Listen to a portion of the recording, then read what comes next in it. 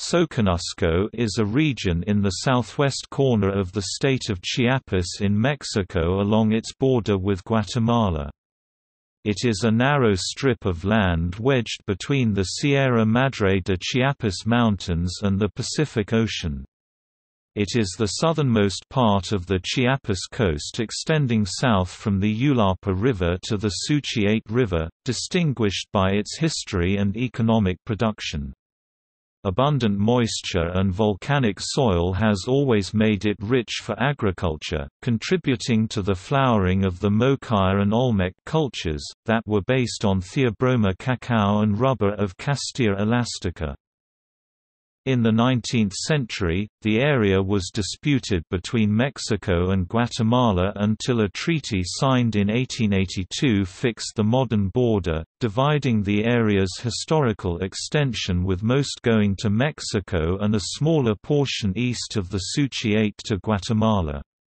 In 1890, Porfirio Diaz and Otto von Bismarck collaborated to take advantage of southern Mexico's agricultural potential by sending 450 German families to Soconusco near Tapachula in the southern state of Chiapas.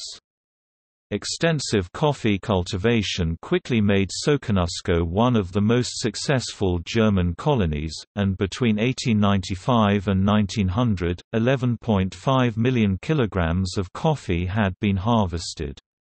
Fincas estates were erected in the Chiapanico jungle and given German names such as Hamburgo, Bremen, Lübeck, Agrovia, Bismarck, Prussia, and Hanover. This area has experienced a boom-and-bust economy with well-studied migration patterns of agricultural workers.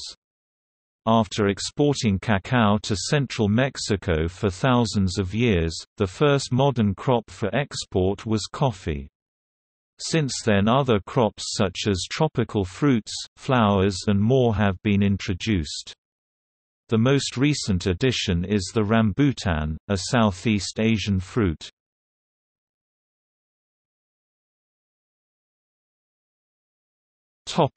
History.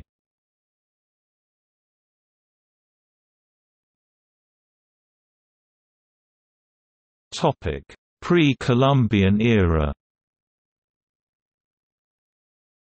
Soconusco is geographically isolated from the political and economic center of Mexico, and it is relatively little known among the rest of the Mexican population.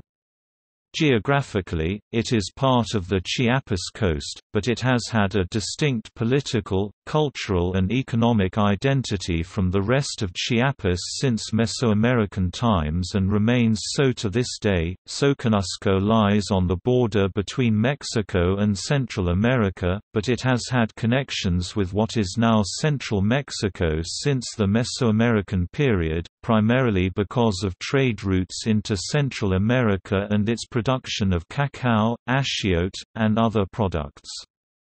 The name is derived from three words in Nahuatl: xococ, sour, plus noctli, prickly pear cactus, plus co, place. Xoconochco means place of sour cactus, as noted in the Mendoza Codex. The Mayan name for the area was Zaclopacab. The area was originally defined as far south as the Tilapa River in what is now Guatemala, but when the final border between Mexico and Guatemala was set in 1882, the Suchiate became the southern boundary.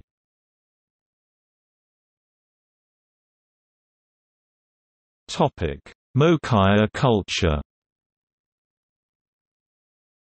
The earliest population of Soconusco region were the coastal Chantuto peoples, going back to 5500 BC. This was the oldest Mesoamerican culture discovered to date.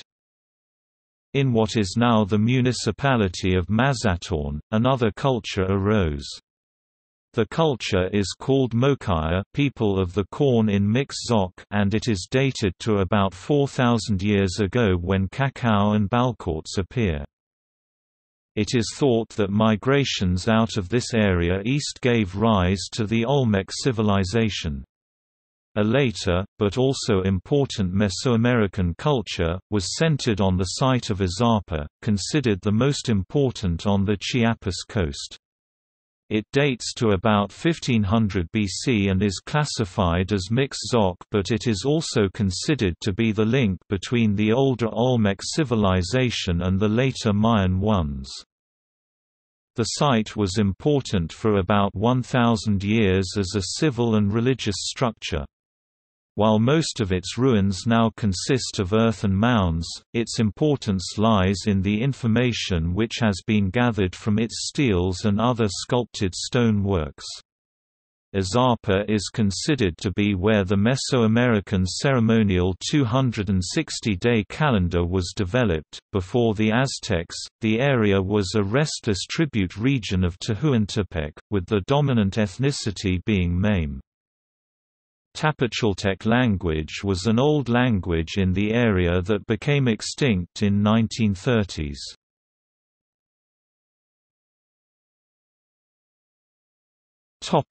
Aztec conquest. In 1486, Aztec Emperor Ahuitzotl conquered it. The area was then required to send cotton clothing, bird feathers, jaguar skins, and cacao as tributes. However, rebellions against the Aztecs continued, with Moctezuma Xochiyotzin sending troops to pacify the area in 1502 and 1505.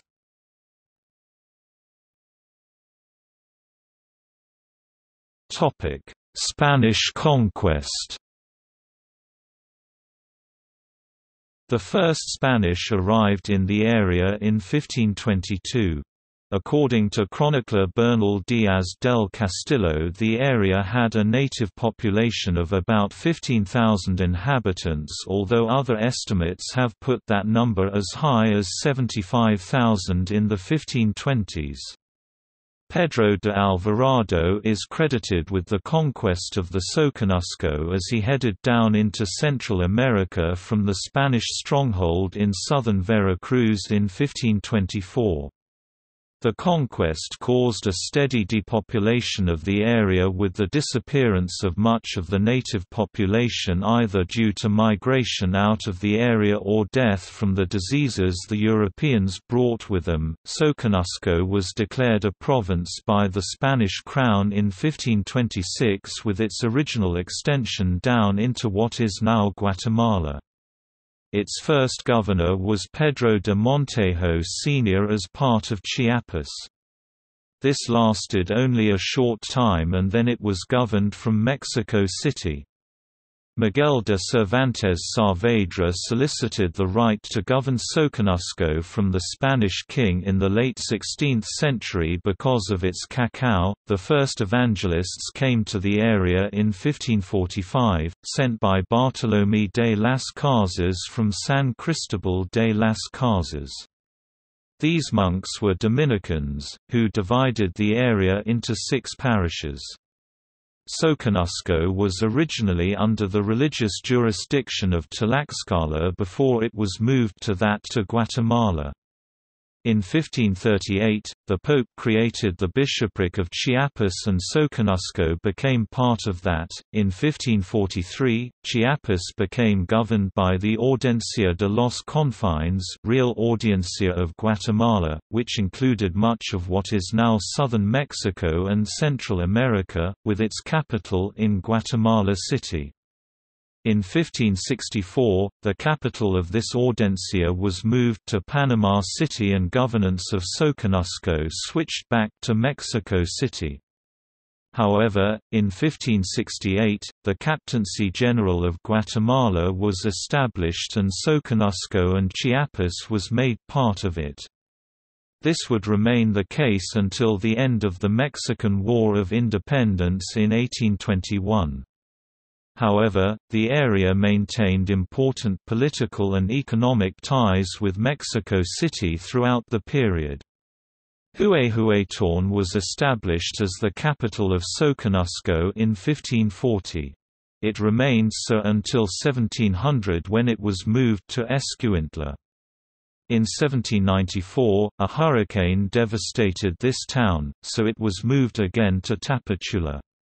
Mistreatment by encomienda and hacienda owners also caused population loss and various uprisings, such as one in 1712 by the Zendals, which involved 32 villages centered on Cancuk.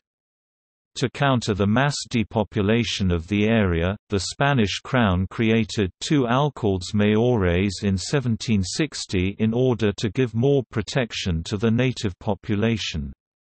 However, this proved insufficient, and by 1790 the area lost its status as a province and became part of Chiapas. Soconusco and Highland Chiapas were one of the first areas in the Central American region to support independence from Spain.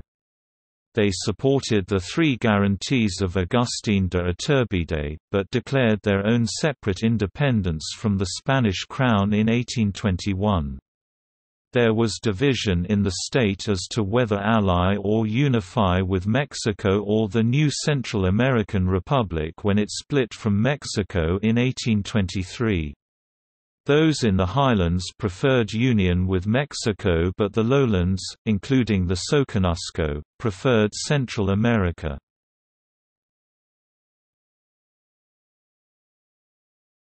Topic: 19th–21 stone centuries. Soconusco's political status would be undecided for most of the rest of the 19th century. Mexico annexed Chiapas formally in 1824 and made its first formal claim to the Soconusco in 1825. This was not accepted by Guatemala nor the ruling elite in Soconusco. In 1830, Central American troops entered the Soconusco to pursue a political dissident, but troops from Highland Chiapas countered their entrance. The first attempt to settle a border in the area occurred in 1831, with several others in the decades that follow, but without success, in part due to political instability in Mexico.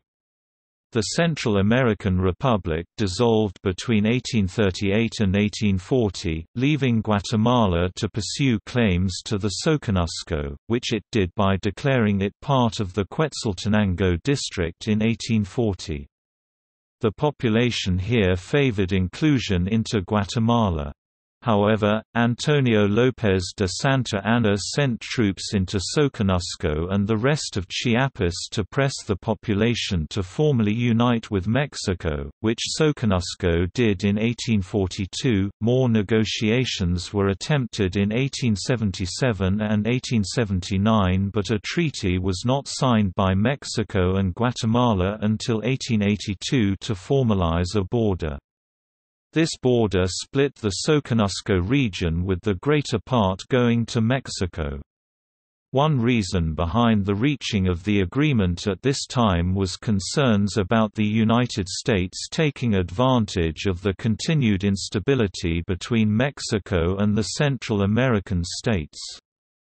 However, Guatemala still made claims to the Soconusco until 1895. Since finalization of the border with Guatemala, Soconusco's history has been dominated by the development of its economy. In the last quarter of the 19th century, the migration of foreigners from the United States and Europe was encouraged by the Porfirio Diaz regime with land grants and the construction of a rail line. The goal of the government was to bring in foreign capital to the country to develop its natural resources and modernize it. For the Soconusco region, this meant the development of coffee plantations. In less than 20 years, between 1890 and 1910, the region became the main producer and exporter of coffee for Mexico. However, these coffee plantations needed large numbers of workers. Recruitment of indigenous peoples from other parts of Chiapas, often through deceit and entrapment, was widespread. The need for workers also brought in people from Guatemala as well. The mistreatment of workers here and other parts of Mexico led to the outbreak of the Mexican Revolution in 1910. However, plantation owners initially resisted the effects of the war and the economic change that rebels demanded. Coffee was more difficult to convert to cash than cattle, so these farms suffered less pillaging by the various factions than in other places. As their markets were abroad, they were better able to resist the economic reforms of Venustiano Carranza as well. However, export agriculture is subject to boom and bust periods, and World War I precipitated a drop in demand for coffee, weakening the plantain owners' position somewhat. Struggles between workers' groups and plantation owners began in earnest in the 1920s, leading to the establishment of the Partido Socialista Chiapaneco.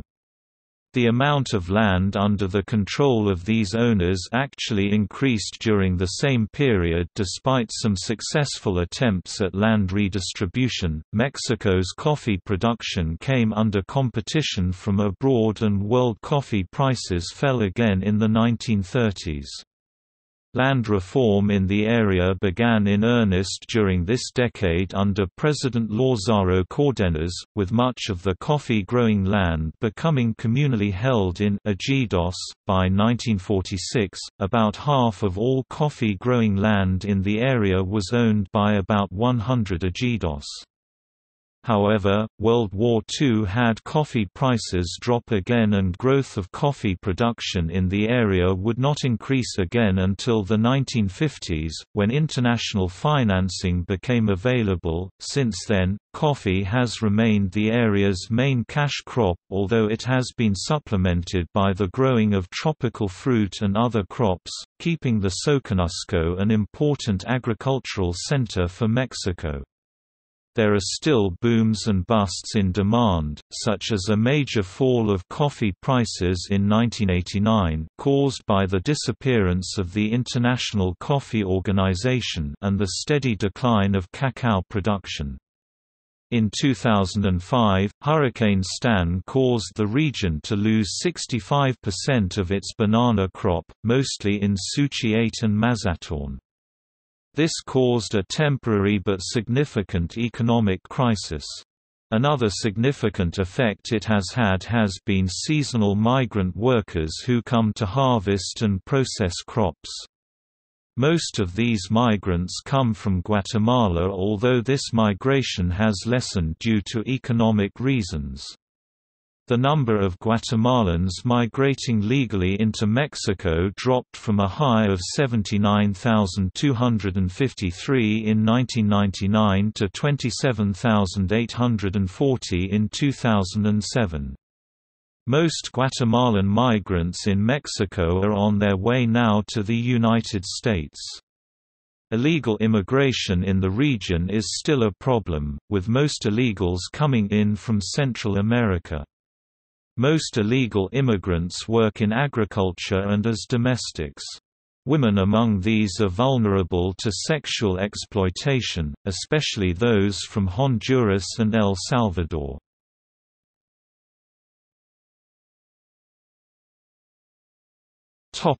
Notable communities.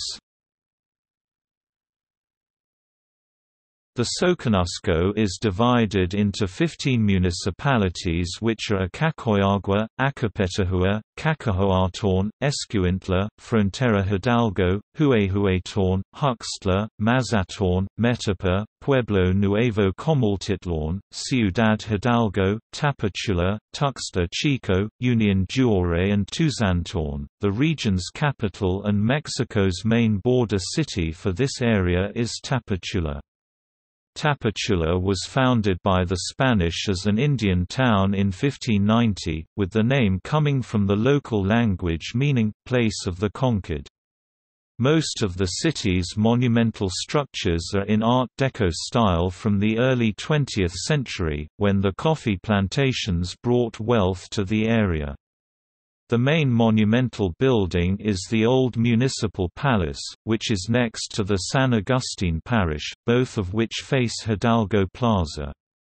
Other important sites in the city include the Caimans Zoo, which has over 1,000 alligators and the first to specialize in this species in Mexico. It is also the starting point for tourist routes such as the Ruta del Café coffee route and to nearby ocean areas with beaches and mangroves. Puerto Chiapas, in the municipality of Tapachula, is one of Mexico's newest port facilities. The port receives various types of ships including cruise liners. It has a beach with dark gray sand, 9 km long, a rough surf and a semi-humid climate with rains in the summer. Activities for tourists include sports fishing, boating and ATV riding. Union Juárez is located on the slopes of the Tacanor volcano. The town is noted for its surrounding coffee plantations and houses made of wood in a style similar to that of Switzerland, giving it the nickname of La Suiza Chiapaneca. It has a relatively cold climate with rains in the summer and is the primarily mountain tourist attraction of the state. Tuxtla Chico is a town surrounded by dense tropical vegetation. It conserves much of its distinct architecture such as the Casa del Portal de Madera, House of the Wood Portal 9, and the Candelaria Church, which is one of the main colonial-era structures of the Chiapas coast region. Another important structure is the fountain in the center of the main plaza. Near the town is the Finca Rosario Azapa, which is field research station for agriculture, mostly concentrated on studies on cacao and tropical fruits. Cacahoatorn is noted for its colorful wooden structures on the border, from plantations dedicated to tropical fruit and those dedicated to coffee production in the higher altitudes. Some of these plantations, such as La Palmira, offered guided tours. Huehuetorn is a town founded during the colonial period as the capital of the Soconusco. Its main church is from this time, today known as the San Pedro Parish, constructed in an austere fashion of adobe. Tuzantorn has conserved much of its indigenous identity, populated by ethnic Tuzantecos and Mocos, which are the westernmost Mayan peoples. The main religious festival is dedicated to the Archangel Michael, celebrated in September. Tuxtla is the only town on the Chiapas coast which conserves its old train station. The town is surrounded by fields of wild reeds and La Piedra, a 100-meter-high (330 feet) granite formation, is used to symbolize the area. Acacoyagua was a settlement populated by Japanese immigrants. Nearby is the El Chical waterfall, which forms deep pools of fresh water surrounded by dense vegetation.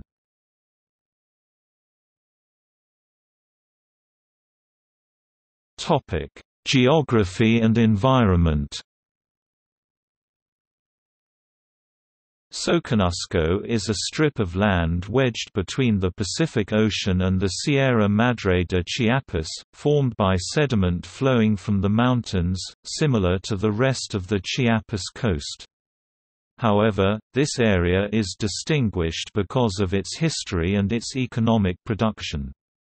It is the southern section of this state's coast, with its northern border at the Ulapa River. Its southern border used to be the Tilapa River in what is now Guatemala, but when the final border between Mexico and this country was set in 1882, the new southern boundary marker became the Suchiate River. The region has a territory of 5,827 square kilometers. The entire Chiapas coast runs for over 200 kilometers as a series of beaches uninterrupted except for estuaries and lagoons created by the various small rivers that run from the Sierra Madre de Chiapas to the Pacific Ocean. These areas are known for their abundance of mangroves and water lilies as well as aquatic birds. The most important estuary area is the La Encrucijada Ecological Reserve, which extends over 144,868 hectares in the municipalities of Pajijiapan, Mapastepec, Acapetahua, Huxtla, Villa Comultitlán and Mazatón, consisting of lagoons and estuaries that interconnect along the Pacific Ocean. It has the tallest mangroves on the Pacific coast of the Americas, and the La Concepcion Turtle Sanctuary, which works to protect several species of marine turtles. These mangroves support a variety of wildlife including oysters, iguanas, alligators, and ocelots. The reserve includes the Huyate Marsh formed by the Huxtla and Despoblado rivers. The main vegetation here is reeds and palm trees with a large number of turtles. To one side of the reserve is the Chantuto archaeological site, one of the first human settlements in the Chiapas area. The site includes large mounds of discarded shells. Visitors require permits from the reserve's administration. Between La Encrucijada and the Guatemalan border, there are a series of lesser-known beaches. Barra Cahocorn is located 33 kilometers from the city of Tapachula on the highway to Puerto Chiapas. It contains about 30 km of beaches and a semi-humid climate with rains in the summer. Barra San Jose is a beach area bordered on one with by the estuary of the Huehuetorn River. This area has cabins and areas with fish farming, mostly raising shrimp. Tourist attractions include jet ski, water skiing, boating and horseback riding. It has a semi-humid climate with rains in the summer, located in the Mazatón municipality. The Barras Acapulco is a tourist center with large extension of estuaries with mangroves as it is within the La Encrucijada Reserve. It has a humid climate with rains year-round in the municipality of Acapetahua.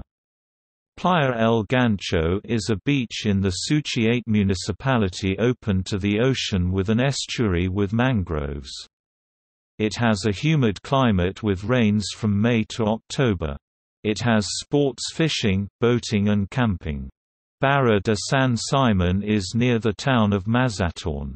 In addition to wide beaches with estuaries, birds and exuberant vegetation, it is home to a sanctuary dedicated to the Virgin of the Conception. The waters of the open ocean are rough but the estuaries have little to no wave action. The large expanses of mangroves here are part of the La Encrucijada Reserve in the Las Palmas zone.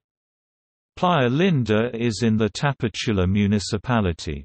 It has beaches of fine grayish sand and a rough surf and a semi-humid climate with rains in the summer. Activities here include sports fishing, boating and camping. Playa San Benito has beaches with dark gray sand and a rough surf. The beach is lined with restaurants in palapas serving seafood. Some of these have swimming pools. Costa Maya or Playa Maya is in the Tapachula municipality in the Las Gaviotas community. It has open beach and estuaries. Playa Grande are expanses of near-virgin beaches with no constructions on them.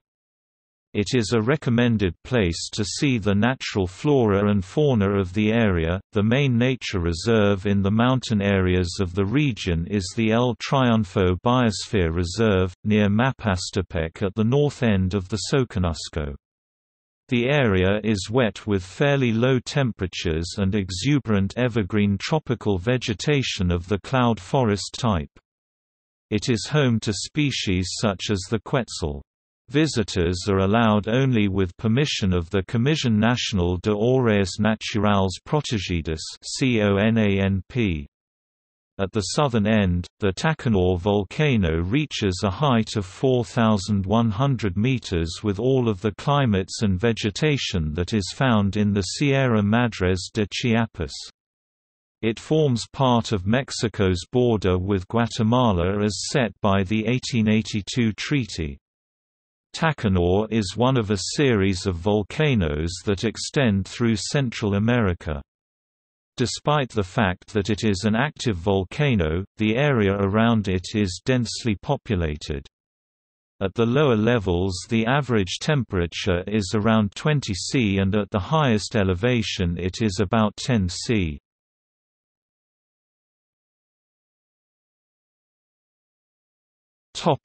Economy. Soconusco is distinguished in Mexico as an agricultural center, mostly cash crops destined for export. The agricultural richness of the area and its function as a corridor to Central America helps to counter the negative economic effect of the region's remoteness from economic center of Mexico. The mainstay of the region's economy is agriculture for export, which makes it relatively economically independent from the rest of the country, despite the recent introduction of some industry and tourism. The dependence on the export of cash crops means that the economy is subject to boom and bust periods. These produce times of abundance and economic development but also major economic crises such as the 1989 fall in coffee prices and a hurricane which wiped out 65% of the banana crop in 2005. These cycles, along with normal yearly harvest period, have resulted in migrations of seasonal workers in and out of the area. Most of these workers come from Guatemala for harvests, but bust periods can send parts of the local population out of area to find work. The Soconusco is one of the most fertile areas of the country for agriculture with plentiful rain and soil enriched by volcanic ash. Large-scale cultivation in the area began in the Mesoamerican period with the growing of cacao. Today, crops include coffee, bananas, papaya, mango, kiwi, passion fruit, carambola and African palm. Over half of the area's working population is dedicated to agriculture and livestock. Coffee, bananas and mangoes represent over 80% of the area's agricultural production. 37% of the area's arable land is dedicated to coffee and another 25% to corn, accounting for 62% of all cropland. The rest is mostly dedicated to mangoes, cacao and sesame seed. The most exported crops are coffee, mangoes, papayas and bananas, with over 90% going to the United States. One new tropical fruit being grown in the area is the rambutan, Nephelium lapicium L, native to Malaysia and Indonesia but become increasingly popular in Central America and Mexico. One important grower is the Rancho San Alberto in the Cacahoatorn municipality, which pioneered the growing of this fruit in the country in the mid-20th century. Overall, it is estimated that there are 50,000 producing trees over 500 hectares. Growing sectors of the agriculture include organic produce and African palm. The production of ornamental plants began in the early 2000s in the coffee plantations, as did agrotourism, or the opening of plantations to visitors with accommodations and sometimes spa facilities. Mexico's coffee production has been eclipsed by other growers in the world, but it remains an important product. The various major coffee farms are linked by the Ruta del Café or coffee route, up in the high slopes and deep valleys of the Sierra near Tapachula. The introduction of this crop by European immigrants not only had an effect on the economy but also the local architecture. As coffee plants need the shade of higher trees, this has conserved much of the original vegetation of the area, although the cultivation has had a negative effect on natural water supplies north of Tapachula. Among these plantations is the rainiest place in Mexico, the Finca Covadonga plantation, which receives about 5,000 mm of rain each year. This amount is surpassed only by places in Hawaii and India. The Santo Domingo coffee plantation is noted for its location on the slopes of the Tacanor volcano. It maintains the look it had during the early 20th century. Visitors can see the main house, housing for workers, chapel, hospital, and the installations dedicated to the processing of coffee beans. The main house was constructed in the 1920s by the original owner, who was German. Chiapas is the main producer of bananas in Mexico. Rancho Guadalupe is a banana plantation open to the public for tours. It is located near Puerto Chiapas. Tourism is not the major industry for the region, although the state promotes it along with the rest of the Chiapas coast. In addition to the Ruta del Café, there are two others based on the area's natural scenery. Much of the Chiapas mangrove areas are linked in a tourist route called the Ruta del Manglar.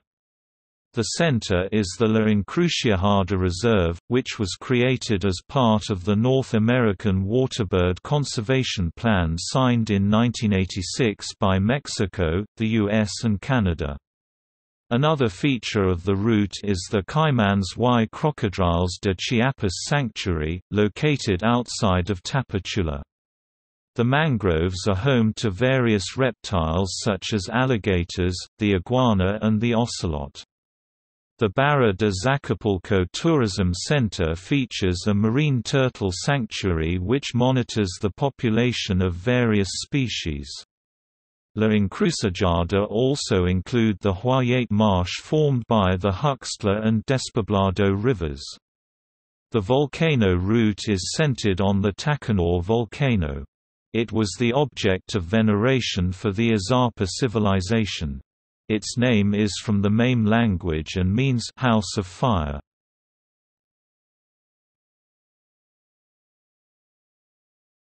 Topic: Culture. Tapachula is known for its Chinese food, especially Cantonese. More indigenous dishes include tamales, pozole, sopa de chipolín and other dishes shared with the rest of Chiapas. These dishes are often prepared with beef and pork and prepared with ingredients such as peaches, apples, bananas, quince, chayote, and carrots. Chanvina is cooked ground beef liver with seasonings.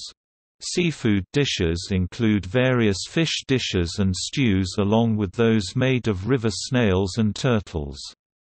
The coast area of the region has a cuisine dominated by seafood, tropical fruit, cacao and coffee.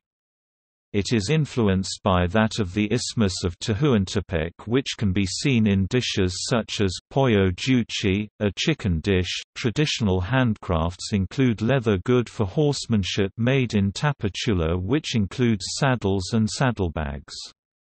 Ceramics are made in San Felipe Tizapa and wood items in Union Duore. Items related to fishing such as nets are made along the entire coast.